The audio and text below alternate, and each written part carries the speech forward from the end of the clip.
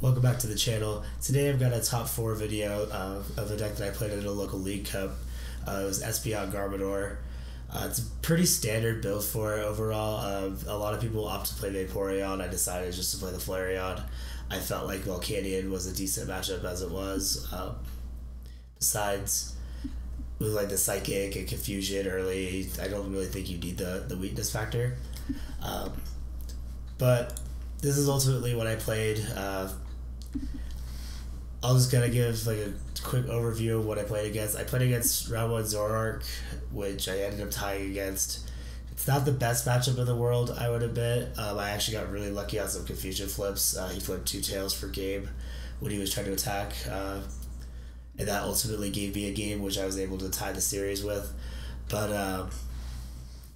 I think once they hit Zoroark breaks, it's just really strong because you can't really one-shot a Zoroark break with this deck because they'll have, unless they like have 3 energies on a Zoroark break, which they almost never do, and you still even have to like put damage on it because of resistance. So it's just really hard to one-shot. But round 2 I played against Metagross, which is really easy for this deck, honestly. Garbotoxin is just really strong against it. They have to waste a lot of resources to try to kill it or field blower it away. And then with Flareon too, you just get a free surprise knockout on any Metagross that you want as long as you have an Eevee on board. So it ultimately, he couldn't deal with Garbador very well when we played. He just kept drawing into stuff. He kept like Sycamoring and ending and to the point where he couldn't draw into field blower or just basically the combination of cards he needed to deal with it correctly. But that's just one thing that's strong about it, is because it's just hard to deal with if you don't draw absolutely everything you need. Round 3 I played against Vespiquen. I actually played against my brother. I know one of the games I actually got very lucky throughout the entire series, honestly. I want to say it was either game 1 or game 2. I late game Sycamored into 3 or 4 combination of cards that I needed for game. It was very strong. I want to say it was game 1, and I know game 3 he had game, but he prized his last Vespiquen. He had one prized and he didn't have any kind of recovery to get it back, so that ultimately lost him that game, which honestly, if he did have the Vespiquen, I would have lost. We were at a point too where we couldn't ID just because we both already had a tie and we would have to win out the rest of the day, so we just decided to play it out. But ultimately I ended up winning because I just got lucky, honestly. Round 4 I played against Decidueye Ninetales.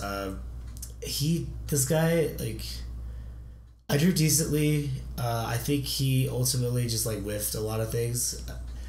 He missed DCE a lot. He missed like when he hit the Vileplume, he missed the Floatstone early, so he just had stuck inactive for a while.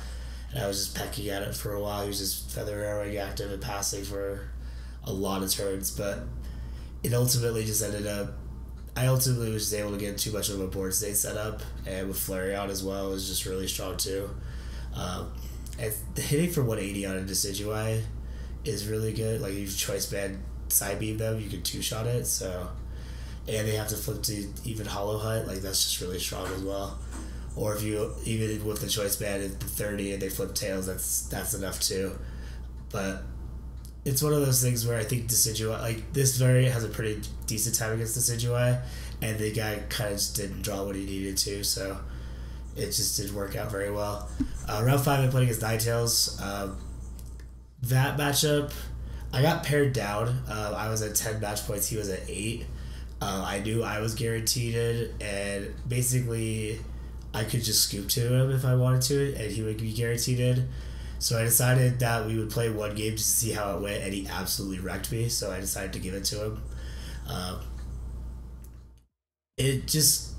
I think Ninetales could be a bad matchup for this deck as well, because it's just really bulky with C's, and you can't one-shot it. They won't have, you're discarding your energies with Blizzard Edge, and if you hit the Kukui one-shot, like, you could hit for 210 with Kukui, so you can one-shot Espeons. So I think the matchup's not very good overall, but I do think that it has potential to be good as well. But at the same time, it's just more. I think it's more in favor of Ninetales than anything else, because they also have a low item count as well. So Garbador doesn't really help you much. They don't have a lot of, like, if they play the auxiliary version, the Garbotoxin helps a little bit, which this person was, but I just could not get it out. I might have even prized it the game that we played. I'm not even sure, but either way, I got wrecked that game. Top 8, I played against Gyarados, which this has a really decent time against Gyarados, just because of Divine GX. And also Oricorio swept me a game 1. Actually, well, it didn't sweep, but it gave me game.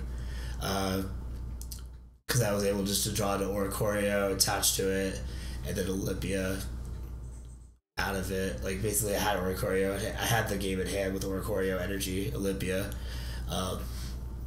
On some Magikarps, because he had like 4 Pokemon in this card. I had 2 prizes left. He had 2 Magikarps with 20. Pick off the 2.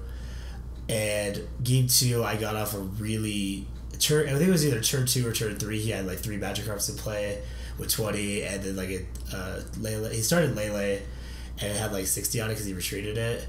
And I was able to divide, kill the 3 Magikarps, and hit the Lele within 1-shot range. And it was just really strong. There was just nothing else he could do about that. So it ultimately ended up being, like I said, Divine's just really strong against the deck, and I think ultimately Gyarados can beat it. Machoke could be really strong against it. He just never got it out though. So in top 4, I played against the Zoroark player again. I tied him in Swiss, but he absolutely destroyed me in top 4. I remember at 4 different points throughout top 4, he ended up top decking the Zoroark break that he needed at crucial moments. I shuffled his deck and everything else, so I know it wasn't like cheating or anything, but it's definitely like, it's one of those things where luck is a factor in the game, and you can tell. Sometimes you can just tell the way someone's drawing. You can tell that they're just kind of destined to win this tournament. It sounds weird saying it like that, but it's something I've noticed playing the game, is that if you're drawing hotter than the sun, you may be destined to win the tournament. Like, destined to win whatever you're playing. Sometimes it's just people's times. And I think it was, because he ultimately ended up winning this tournament, so I think it was this player's time. He was from New Mexico. His name was Parker. He was a really cool guy, actually. But he, the way he was drawing with the deck, and he played it well too. And obviously, he deserved it. But the way he was drawing, you could tell that he was pretty set to win it just off of draws. But I think, like I said, the matchup's not the greatest, just because if they do hit the Zoroark break, it's just really strong against you. And you can't one-shot it back, and you have to confuse it, and they stand it to get out of confusion, and it's just overall not good for you. But overall, the list was pretty strong. I would change a few cards for sure. I would take out the Olympia and play a 3rd Flintstone, because I was expecting Water Box to be big since it won our last League Cup, but absolutely no one played it because of Vespiquen. So I would take out Olympia for that. And other than that, Oricorio, excuse me, Oricorio is pretty good against Gyarados and against like 1 or 2 other decks. Like Vespiquen, I played against it, I hit Oricorio for game. But other than that, like, I don't think I'd play it moving forward. Oh, I just lost connection.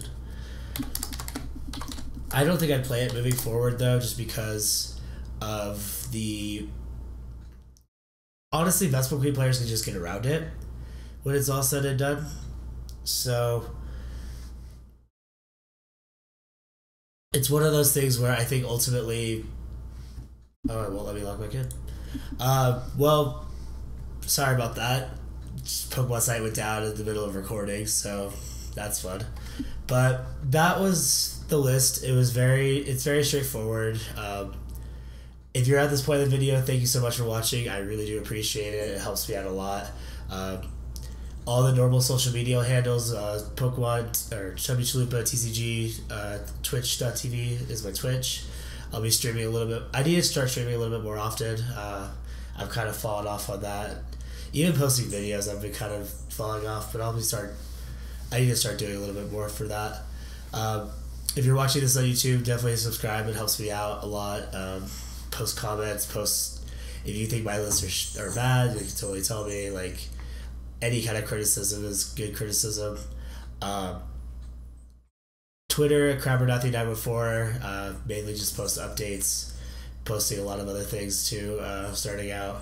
And then Chubby Chalupa TCG and Facebook. Again, just more or less just posting updates and stuff like that. But now that was kind of my tournament report for Espeon Garb. I would definitely play the deck moving forward. I think it's really strong against most of the metagame. I think if you expect a lot of Zoroark in your metagame, that's when I probably wouldn't play it. But I think it has a decent time against everything else. Ninetales again could also be pretty bad too. Vika is alright too. It depends on like the Bulu counts and stuff like that. They play heavy Coco. It could be really bad too because they have the ability to get out of Coco. So ultimately, or get out of Confusion rather. But I think that ultimately it's one of those things where I think it just depends on the way they draw. If you have Garbotoxin, it's really strong against the deck too. Hex Maniac's really strong against Vika. But I think that ultimately it has a good solid matchups across the board, and I'll probably be testing it more for internationals, which is about 3 weeks. I'll be posting a lot of decks, trying to do a lot of testing throughout for internationals. So hopefully I can bring you guys some good content with that. But thank you so much for watching this video. And this is how I did in top 4 at one of my local League Cups. And I hope you guys got some insight on the deck. I hope you guys enjoyed it.